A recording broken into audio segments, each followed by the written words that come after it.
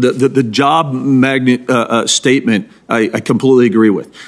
That's what we see. That is absolutely, without a doubt, the overwhelming majority of the pull factor is that they are coming here for economic reasons. That's a fact.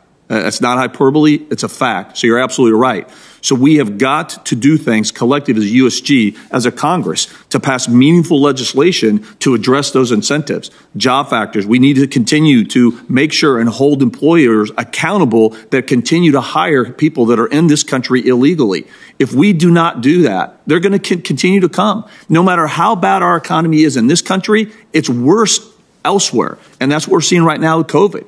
If not, they wouldn't keep coming. It's just, a little bit of common sense. So you're absolutely right on that. And there's more incentives, though, than just the jobs. I mean, incentives that once they get here, they know that they're going to be able to stay here and remain. We have so many loopholes in our system, and that's why, with all due respect, I've been saying for a long time, we still need Congress to step up to pass meaningful legislation to address this crisis, to actually address the incentives. So I agree with you. I will say, though, the wall is still a very important thing because it helps us with drugs and criminals and a lot of other bad stuff coming in as well. We need to do it all, including the wall.